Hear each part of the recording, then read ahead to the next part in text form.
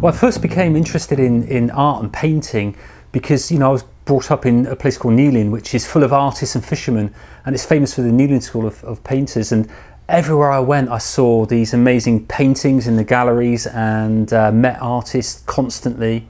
And I was always just transfixed from a really, really early age. So it was a compulsion. It's just something I've always done. My two choices in Newlyn really were you become an artist or a fisherman. Some of my friends became fishermen, some artists. I chose the artist option. Fishing is just too hard work for me, and so yeah, being an artist was the right choice, I think, definitely. I've been a professional artist from the age of about 18, really, which is about 5 years ago. And I'm only joking, it's not, it's a long time ago actually, it was almost 30 years ago. So I've been painting professionally, yeah, for 30 years. And yeah, it's looked after me, and I'm constantly learning new things. And through things like the lessons, I'm able to pass it on, which is just a real joy.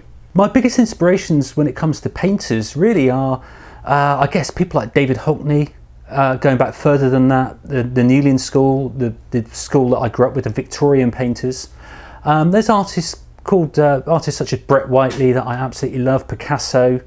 There's a whole range, but I'm hugely inspired by people like J.M. Barrie, Beatrix Potter, Walt Disney when he was illustrating as well. So there's a real mix of people that I'm really influenced by.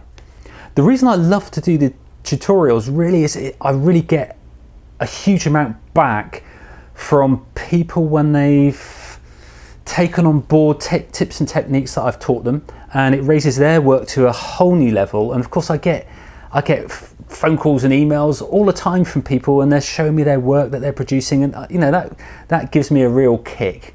Most fantastic thing about video tutorials, of course, is that I'm with them every step of the way. So it really is a kind of a one-on-one lesson. And as you see through the lessons, I make mistakes, and I talk about the mistakes that I make, and I show you how to correct them, and I'm able to show all of the tips and techniques that I'm not able to show purely in my books and articles. The most brilliant thing about working in this way, of course, is that it's available 24/7, and I do a lot of work all around the world. I've painted my way around the world, and I'm on my kind of second trip now, actually. So I do a lot of work in Australia and America and all over Europe. I meet all sorts of artists at every level, and to be able to reach them and to be able to have that interaction with people around the world is just the icing on the cake, really is.